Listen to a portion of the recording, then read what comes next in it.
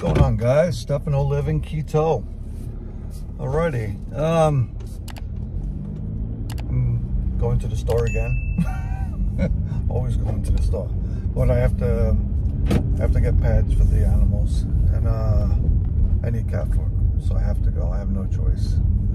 I'm thinking I might go to the pet store, because they have the bigger bags of the kitten food, and see what they have there and go from there.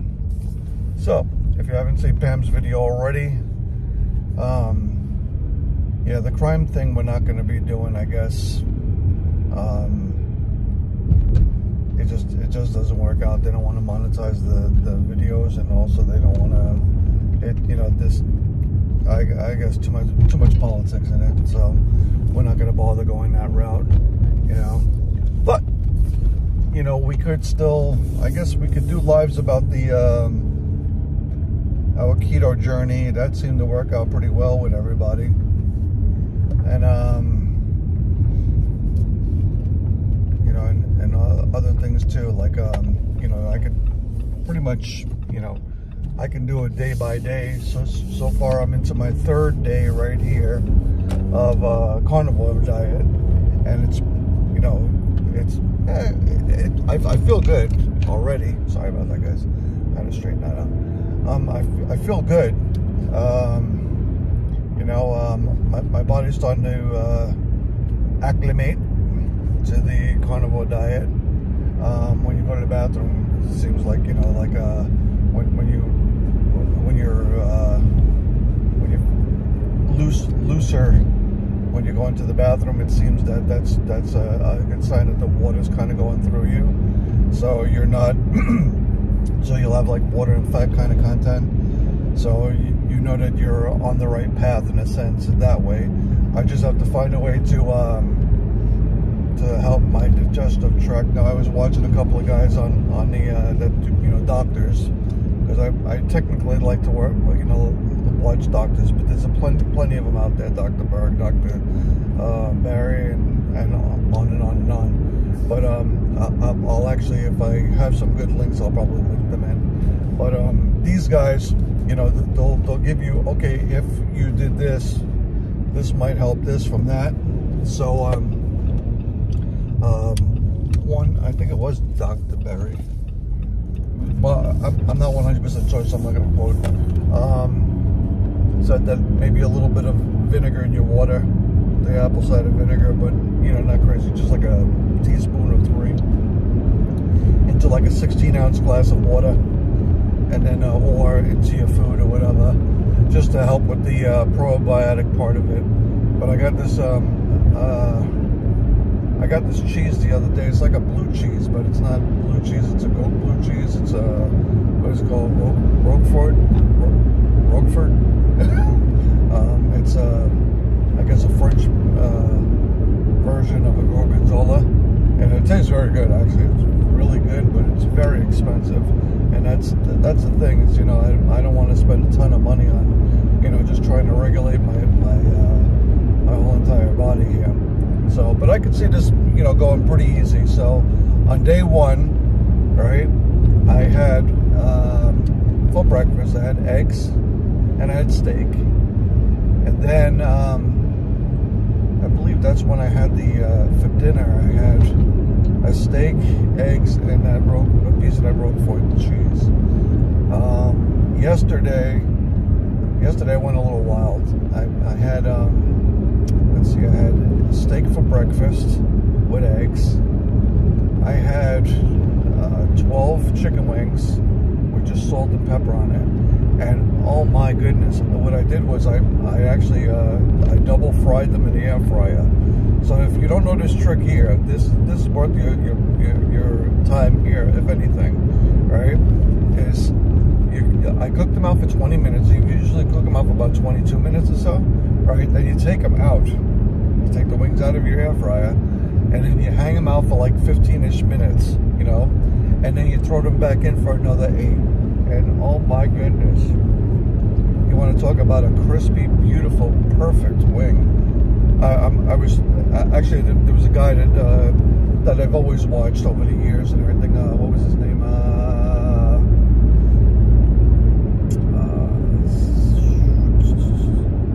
Like professional home cooking. What do you call it? I'll find this thing and I'll link it down too. But oh my god, these wings were incredible. And I just had salt and pepper on it. That's it. Nothing crazy. Salt and pepper. What else did I do? I had salmon for dinner. No, I'm sorry, salmon trout. It was a steelhead trout, and I've only had a small piece. And what I did was, when I cut up the steelhead, I seasoned it, and then I vacuum sucked it, and that seems to be the best way to do it, because all you have to do then is throw some butter down in your pan, and I fried it up, fried it, and then I threw that on a plate, and then I threw that hot butter on top, and I let it sit. Wow, boy, did that come out really good. I mean, incredibly good. Incredibly good. I was very happy with that. And then, I think that was it. I don't think I had any more. I'm trying to think if I had. Yeah, I did have another steak, and I did have 2 more eggs, and I dropped a duck egg, and that made me upset. Oh my goodness, because duck eggs, I love duck eggs, but they're so hard to find anymore for some reason.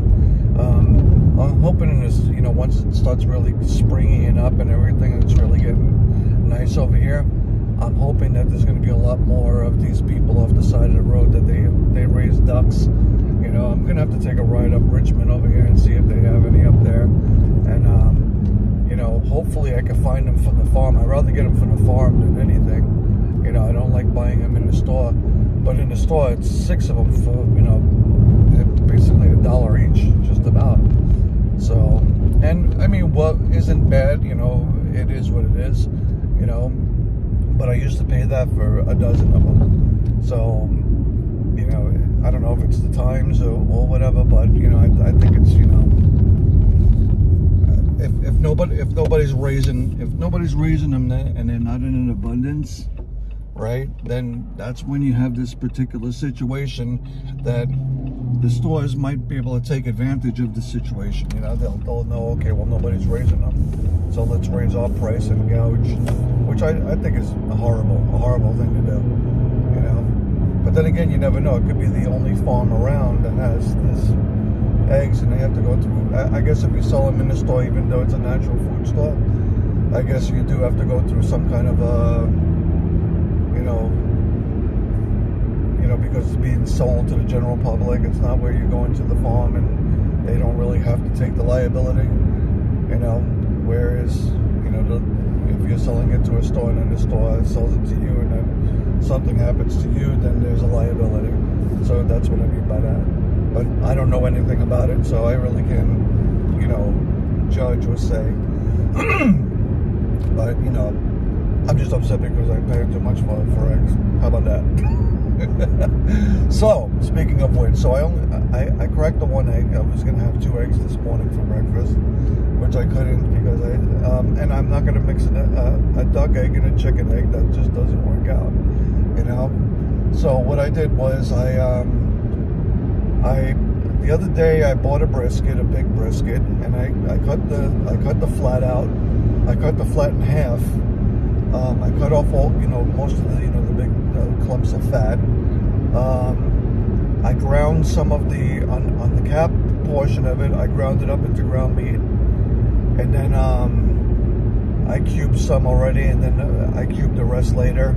I still have the fat, it's in the freezer. I'm going to make tallow out of that. And then I cut like I said, I cut the flat in half. And then I saw sort of a recipe that I was willing to try, that I wanted to try actually, and it was a crock pot type of deal, but they put more seasoning on it than I wanted to, because basically on a carnivore diet, all you want to be doing is salt, pepper, period. That's it, you know. And actually some even say, you know, salt or even no salt at all, just meat, you know. But I'm not there yet. You could see it though, because you know, I could see it, because if I like to cook with the butter, with salted butter. So if I cook the meat without salt or pepper or anything like that, and use the butter, salted butter, it may, you know, it'll take the taste of the butter. It does take the taste of the butter, and it may take the taste of the salt as well. But I'd have to try all of that stuff, and I'm just getting into it, so it's going to take a while for me to see what I can feel comfortable with, you know, leaving out of the actual recipe of something. I haven't been using any other recipes or anything like that where I have millions of seasonings and everything like this, but I haven't been using them at all. So I salted, peppered. I put it inside my my Ninja Foodie. I cooked it on low for 8 hours, right? Which I shouldn't have. I should have only cooked it for about 5 hours.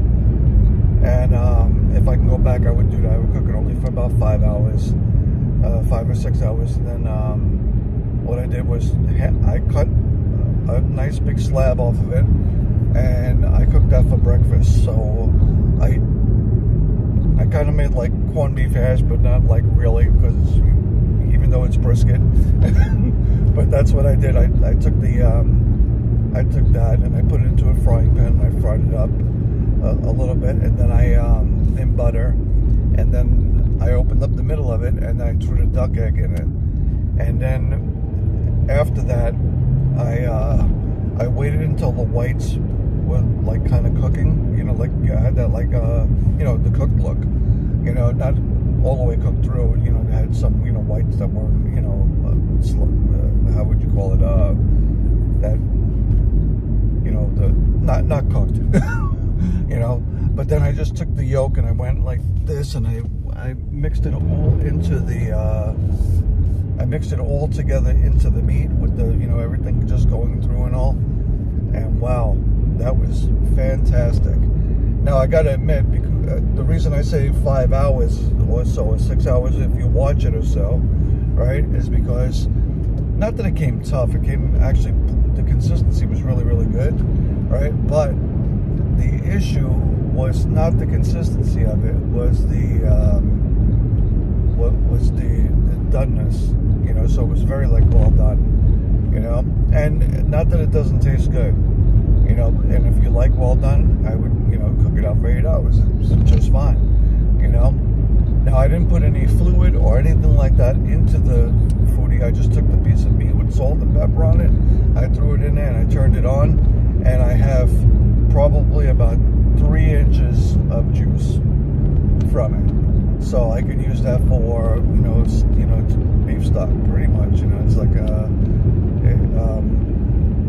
that's what I'm going to use it for. I'm probably going to just drink it or something, you know. I can use it to cook other stuff in something, you know, or even Pam could use it on the keto diet that she's doing, so it does work out. Not quite sure what I want to do for dinner yet. I do have the rest of the brisket. What I did with the other portion of the brisket is then I put it into the foodie grill that we have.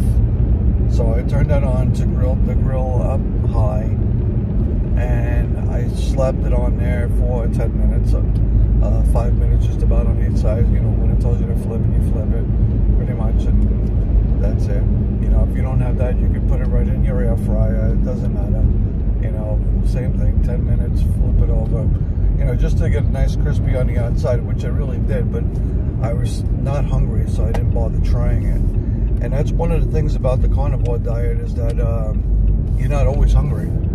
And I have to, like, start listening to my body to start seeing when it's telling me, hey, you really need to eat. You know, because right now I'm not hungry at all. You know, I feel like, you know, my energy is not exactly all the way there that I want to be at, right? But I do have a heightened energy level than, say, last week. And this is only 3 days in. So, and really, we don't really, we never really went completely off of the keto diet. What we did was we started incorporating back bad stuff like donuts, bread, cannoli, you know, stupid little things like this that really super taste good. You know, they're good stuff. You know, it tastes good, but all this stuff is just bad for you. You really can't do it. Now, if I can get myself to the point where I can do this consistently for a month and I enjoy it and I like it, right? I may, like I said, I'm going to start incorporating back into either a keto diet, right? But my keto diet would probably be a super strict keto diet. You know what I mean? Like, I'm talking, you know, on the point, macros correct. You know, more protein, more fat, you know, a whole bunch of fat, and really, you know, at the level of perfection.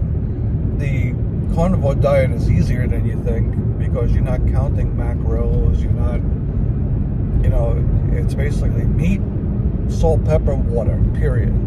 You know, there's no nothing that you really have to do. That's all you need.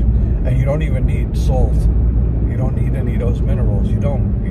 All the minerals and everything you have, as long as you get the, you know, I would say the prime cuts of meat would be your better cuts of meat, but, and they say grass-fed, grass-finished, and all of this, and, you know, if you can afford that, that's what it is.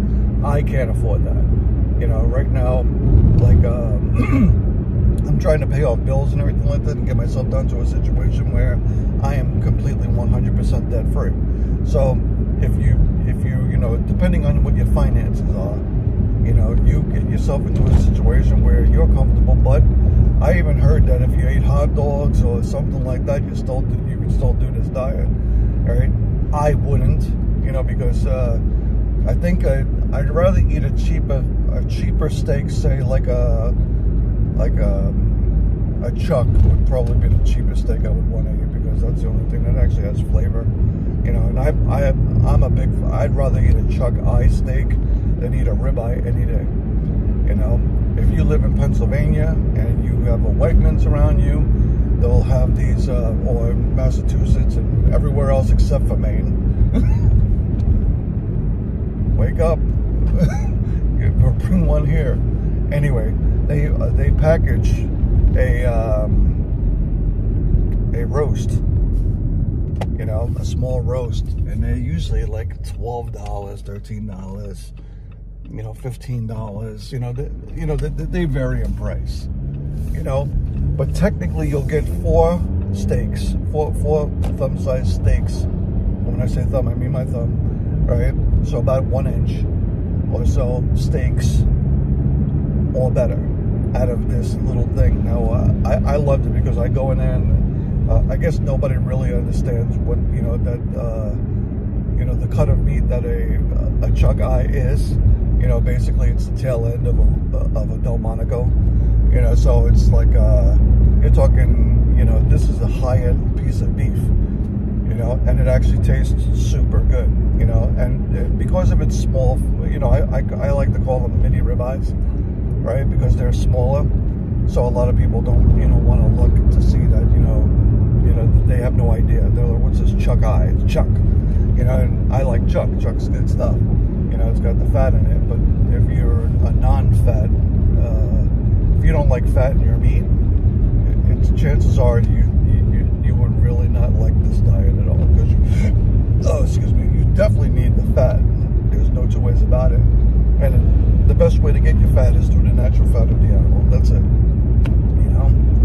So yeah, like I said though, if you have a Wegmans around you, that's what I would do. I found them already $6, $7 up to, you know, between $7 and $12, right? And I would, if that was the case, I would just buy them all. You know what I mean? So like, if there was 20 of them, I'd buy all 20. I wouldn't care, because it would actually work out for me in the end. You know, when you're thinking about it, because if you go to Walmart, you get 2 of these steaks. They're $10 a pound. Okay, and over there, think about it. You know, it has to be way less than that if it's. I don't know what the pound per pound would be, but you're talking. Yeah, I'm almost guaranteed you get 3 steaks out of it. So 3 for $7, or, you know, 2 for $12 or $14. You know, so I mean, you have to really look at the situation, what you would think. You know, so that'd be up to you and all. It's all personal preference and everything. So yeah, I don't know about maybe the brisket, or maybe I'll just do a steak tonight. You know, and that's pretty much the way I want to do it, and then we'll go from there. So I mean, I think I'm gonna do an update. There might, you know, I don't know, maybe I can go through a whole journey of the stuff, you know, just like a quick short or whatever of what I had for breakfast and what I had for dinner or whatever, and then throw it up here for you guys, so then this way you can see where it's going, you know. And if I feel great that day, I'll tell you I'm feeling great. If not, you know, maybe I can tell you I'm not feeling so good, or maybe I need to take a new path or something like this. But I am on top of, you know, I'm top of the game over here that I want to be with, you know. As far as Pam, I don't know what kind of a twist she wants to put on her channel. You know, I know she really doesn't want to talk about Jurian too much anymore. You know, it's like it's like a hopeless cause. You know what I mean? It's like, you know, I mean, it's cool, you know, that you want to talk about it or anything like this, so you want to see, you know, what may become of it. You would think that, hey, there'd be an epiphany of all of this and everything like that, but, you know, as far as I'm concerned, it seems like, you know, it's all a pack of lies. And then, you know, now you have Jim is in defiant mode, and he's talking about his wife and everything like this, but meantime, he's not coming clean with the cancer thing. You know, he goes on that other channel over there and spews his guts and everything like this, but meantime, nobody will call him out in person even about the whole thing.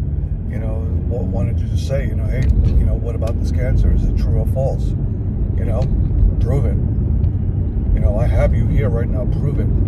You know, so that's what needs to happen now. But as far as I'm concerned, you know, it's just a broken record now.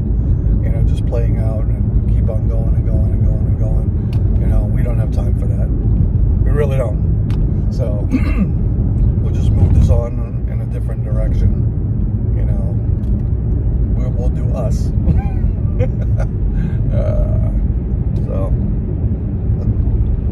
So okay, well, I'm getting very close to the store.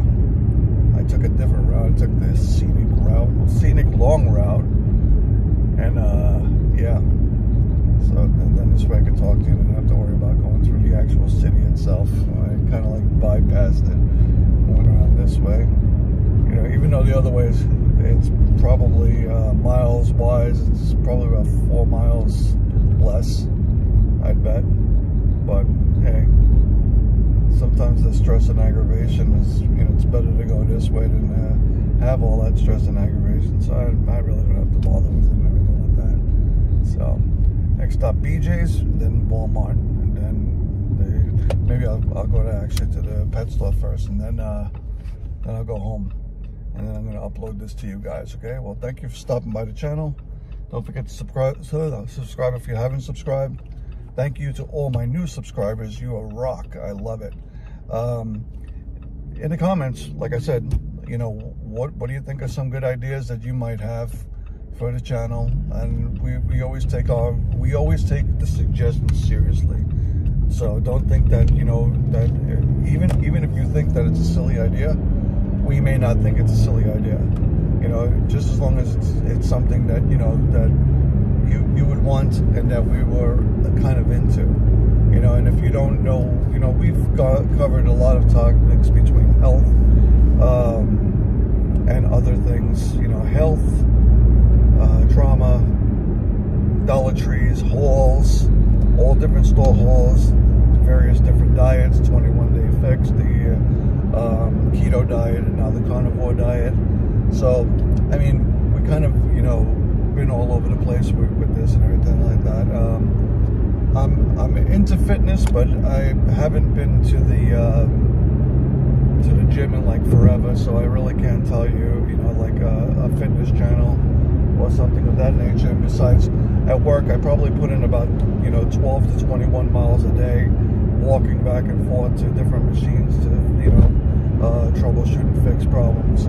So, and yeah, so that's pretty much it. Except for now that I've been on break here from work, so I'm all good there. So, all right. Well, thank you for stopping by. You have a wonderful day. Bye.